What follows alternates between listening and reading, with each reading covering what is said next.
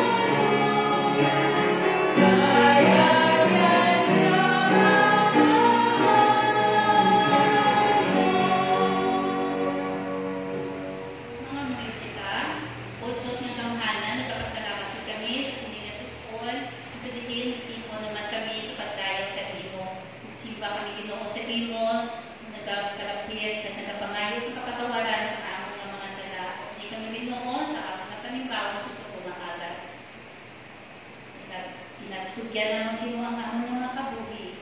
Sa ngalan ni Jesus. Amen.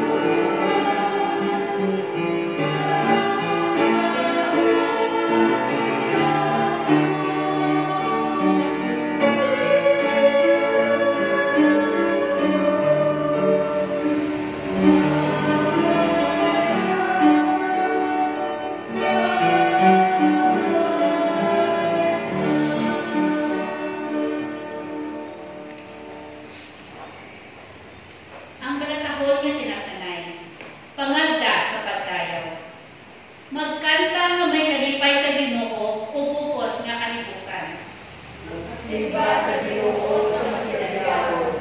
Magpatakip sa iyang ugawan ng mayatakayo naman. Hindi pagkalimti nga ang Ginoo Diyos, ginhimo niya kita, kag iya kita. Iya kita mga tao, kag iya mga karnero. Magsulod kamo sa iyang templo nga may pagpasalamat. Kasi iya sa kwaryo may kabayan. Magpasalamat kamo kag magbayaw sa iya. Ang Ginoo maayo, ang iya gugma wala sa katapusan, kag ang iya katutong nagapadayon sa tanan nga panahon. Kabayan ang mga katawan magbayaw sa imong Diyos. Kabayan ang tanan ng mga katawan magbayaw sa iyo.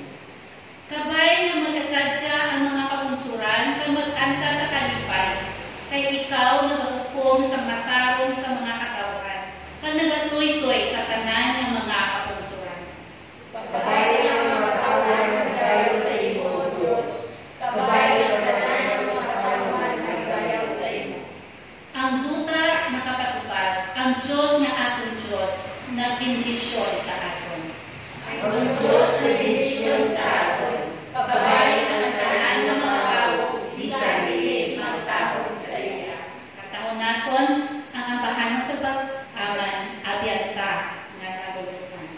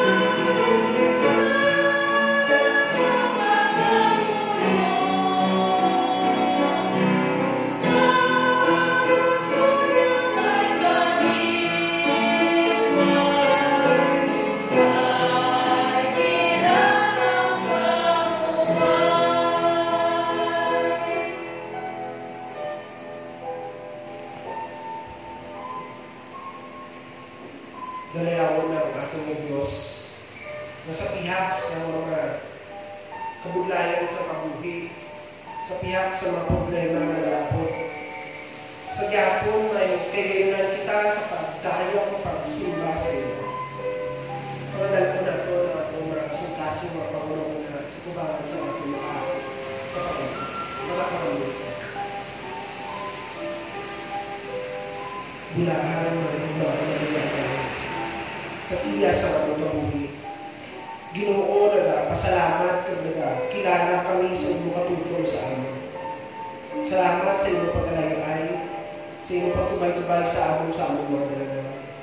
Salamat sa inyong kaayo sa kalawatan, sa pagprotektar sa amon sa mga balatian, sa pag-comfort sa amon sa mga tinuon na ginagaluya o nagkakasubukan din. Sa pagbulig pasan sa among mga kabugatan, sa paglibyo sa among mga kasakit. O Diyos, hindi maubos sa mga tinaga sa among mga bibig, ang kaayo ay imong buhat sa among kabuhi. Ganit sa tiyak sa pandemya na nagahugakot sa kalibutan, sa tiyak sa mga problema na nagalibot sa among tanan. Sa gihapon, ining naglinggo, ginahalad na sa imo, tingon sa pagdayo at pagsimba sa imo buhi ng anak. Sa tiyak Ginoo kay kami mga kaupod sa mga aga. Kadapat sa amo niya sila makagulingon ng pumalay. Lambutas na Ginoo sa buhay. Ipabatsyag sa ila ang mga paghigugma. Kabayan ng kainin Ginoo sa pangalagad sa pagsimba, hindi magpalong sa ilang mga talipuso. Pakamayuwa mo ng hindi ko to, ang tagsa-tagsa ka ng mga tura na mo na nagpakibahin sa guluhan ko. Yatag sa aming Ginoo katawa, patutup, makaisok sa pagbantala sa mga balita. Gabay pa, kasama padayon niyo pa, simba, pagdayo, pagdimaya sa iyong Diyos. Ikaw din ang mahamon sa amin. Mulahan ka ay salamat. Kaya mo mga pangawin sa mga mga Amen.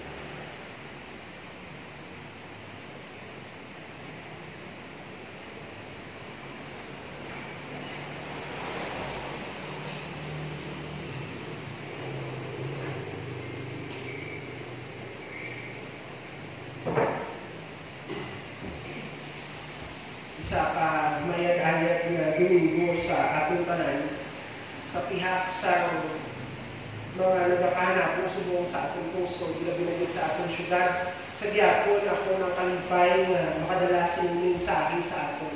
So kabay pa nga biskandiin man kita subong yari sa sulod sining simbahan, sa aton mga pulian, sa aton mga trabaho. Sa aton tingkod, kawalingon ng oras, mapamatian naton ug mapamaladungan ang mga pulong sa aton mga ako. Ang aton nga teksto para subong aga makita sa Hebrews chapter 13 verse 15 to 16, and it says, "Through Jesus, therefore let us continually offer to God a sacrifice of praise, the fruit of lips that openly profess His name. And do not forget to do good, and do share with others, for with such sacrifices, God is pleased."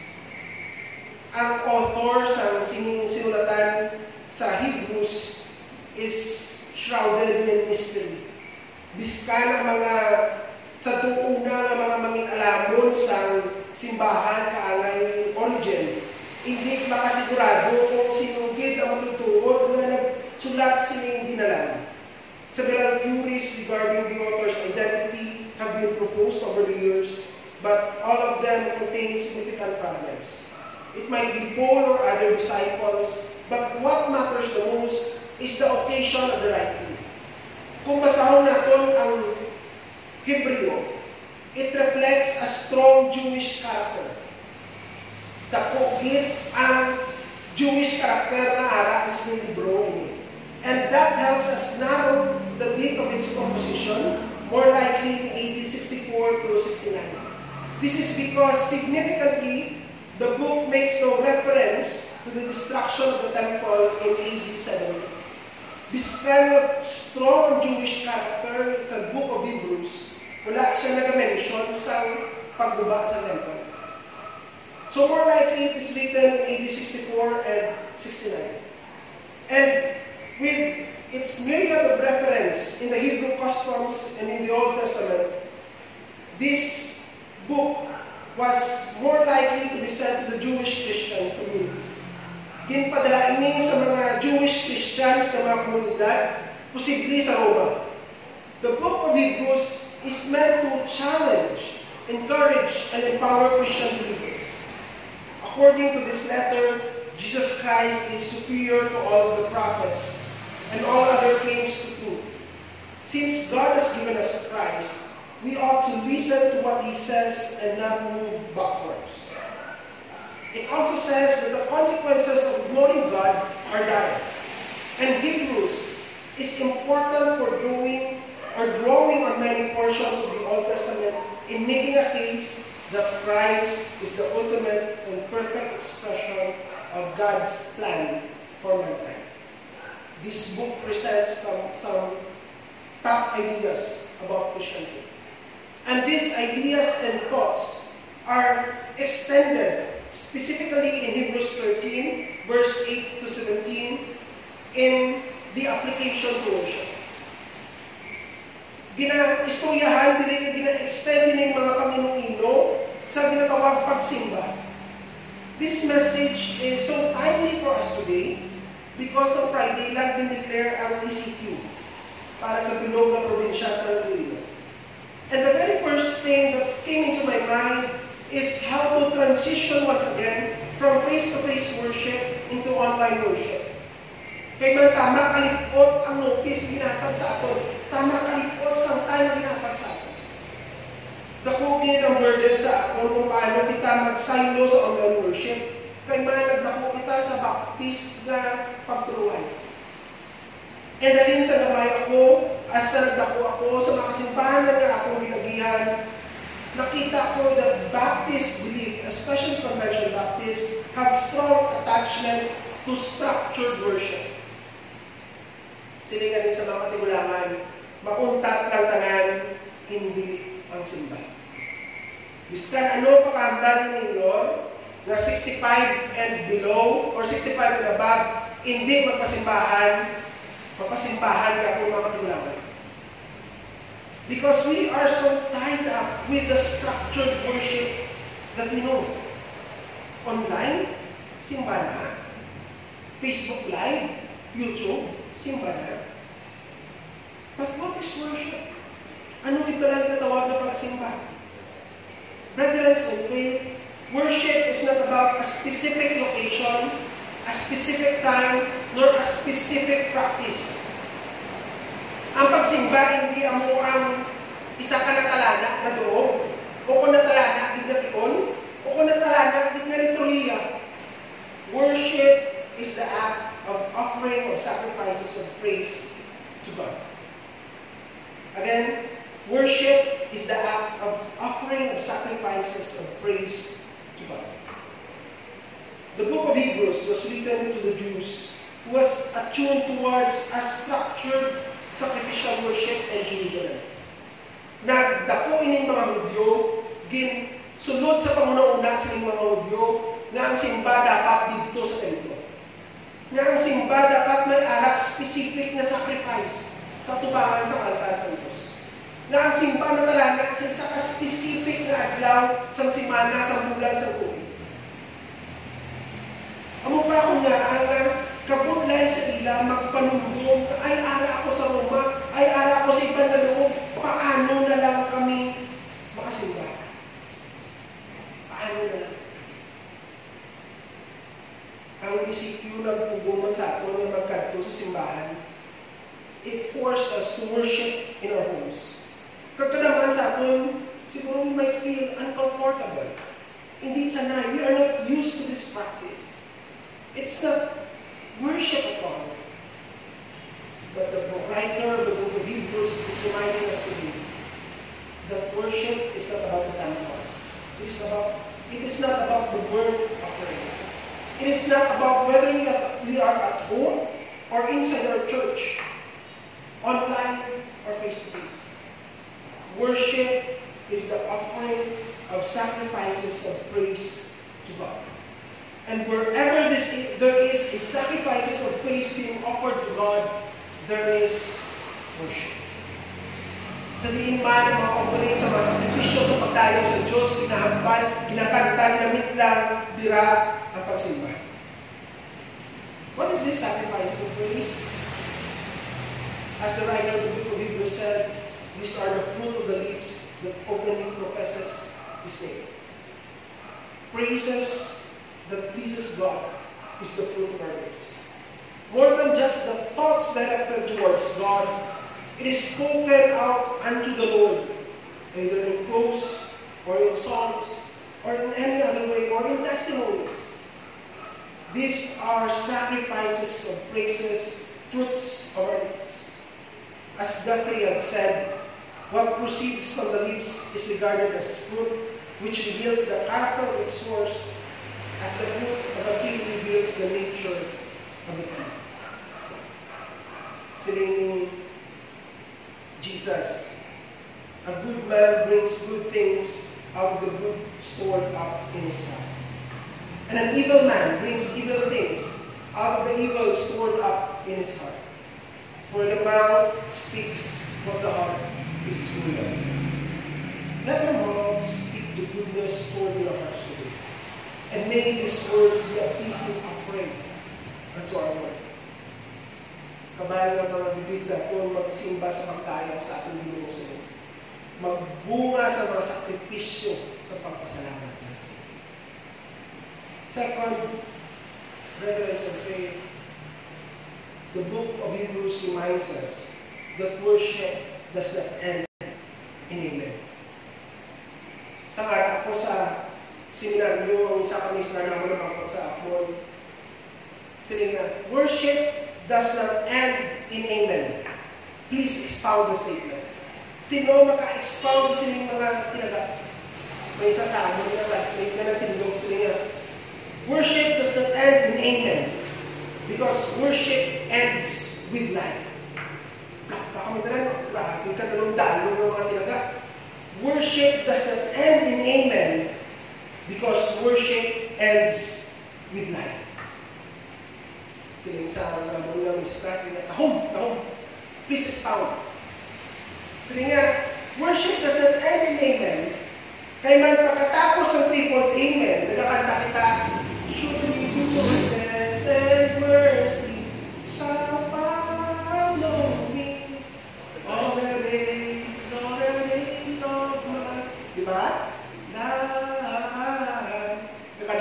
naman sa atin, kapag lang ang kalit-kalawan yung joke na, inatingog ko. Pero that's true. Matutuod na. Matutuod na kadaman sa atin is still imprisoned in the notion that worship ends in Amen. Nga ang worship nagkatapos lang after nagkanta kita triple Amen. Nga ang worship nagkatapos lang sa pagbuwag natin kasunod sa sila. While inside the church, we sang heartfelt songs, praises from God, or praises to God. From the bottom of our hearts, we exalt God. Pour out everything to Him in prayer. Even shout amen for every wonderful points in the homily. Yet leaving all this in the church after the threefold amen. Returning to our old selves, the old wretched sinners that we are.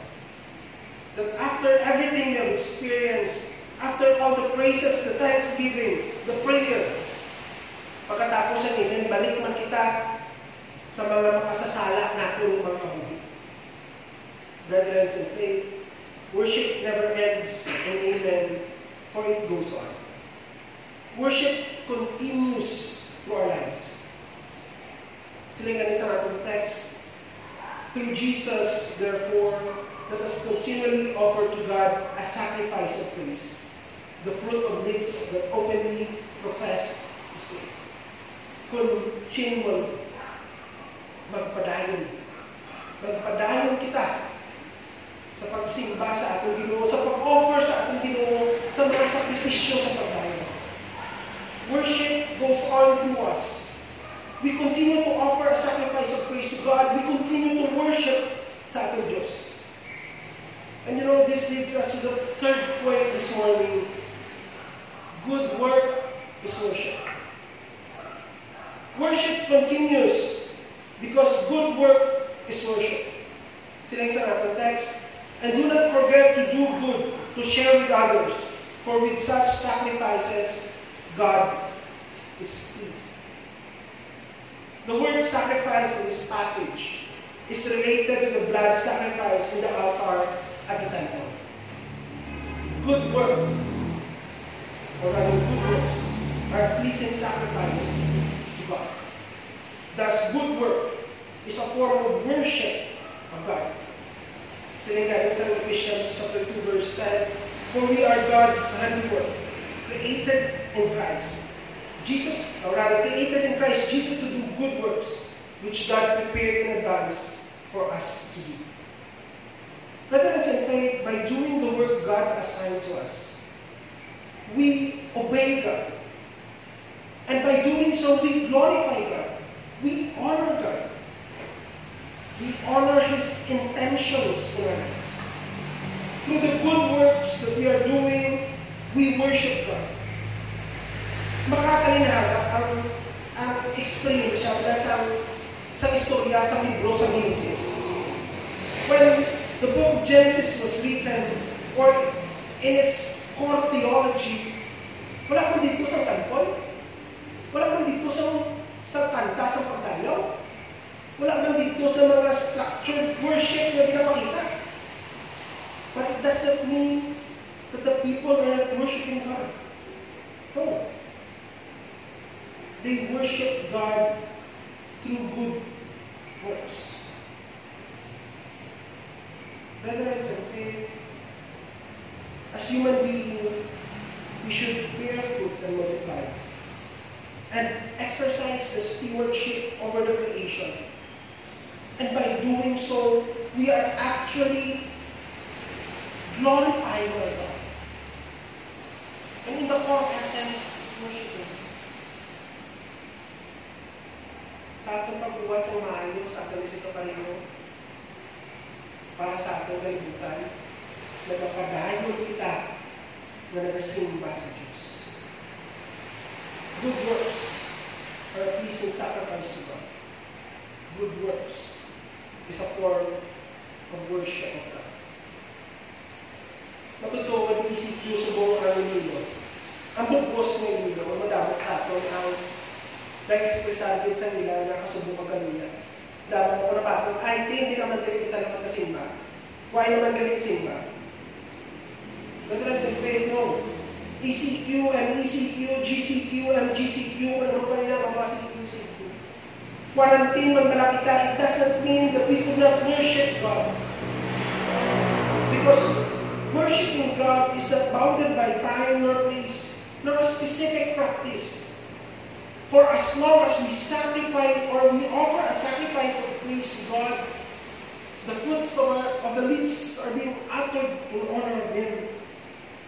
We are worshiping our Creator. As long as good works are done, worship continues. And that is the challenge for us today. Let us continue to worship our Lord every time, every moment of our lives. May God bless us all.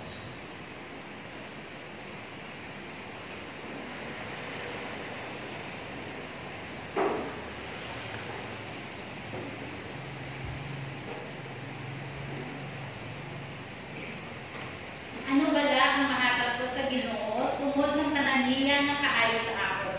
Sa pagtilipon sa tananiya ng mga tao hatagan ko siya sa akong ginsaan. Ginaagda ang tanan sa pagdala sa ilang mga dulot sa alta ikapulo sa altar.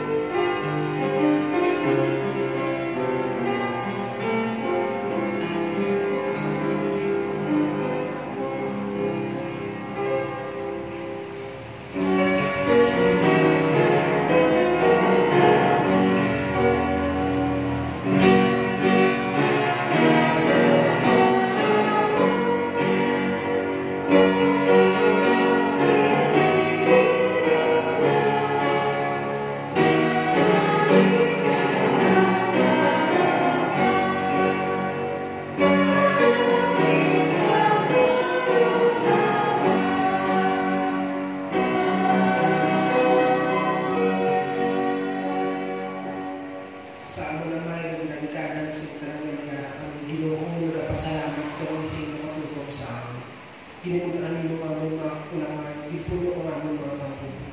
Galing sa tiyang Ginoo sa talang mga problema na makabukat ng nakahanap mo. Sa diapon, we are confident na magtatubang sa plabugon kay mga nakita ng mga Ginoo na hindi mo kami papabayaan. Yan ikabay pa sa aming paghata kung panubahan sa aming mga dulot sa ating kapulo sa iyong altar. Ikaw, Gud Diyos, ang namamukot sa aming kapuli. Pakamayuha kami, ikabay pa, may isang kami kapagpakamahan sa tagsa ka mga katauhan na mga sugatan. Kaangay na ikaw na kapakamahan sa amin. Hindi mo na pangulog sa pagkasalamat. Sa mga mahal, kabay.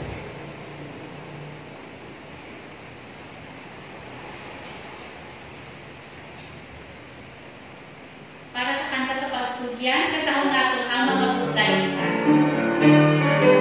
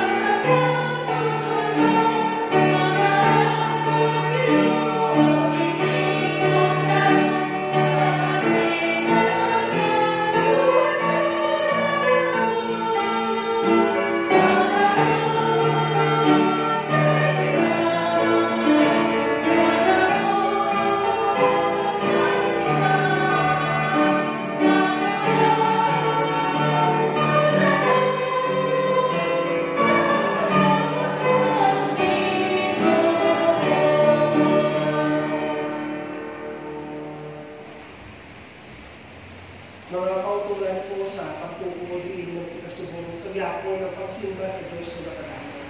Samtang ang mga bibig natin nag-aamba sa pagdalaw para sa iya. Samtang ang mga kapot natin nagabuhat sa mga ikuton sa kamaturan ng kaayo para sa imayan sa ating Diyos, ang pagsimba na nakadalo. Kani karon nga ang mensahe sa ating makaako na hayag ka sa tanan. Paglisan kita sa inyo kaupod sa pagpakamahal na nagagitan sa Amay, sa Anak, at sa balaan ng Espiritu Santo, kaya sa ating karon kutob sa katugtuban. Amen. Amen. Amen.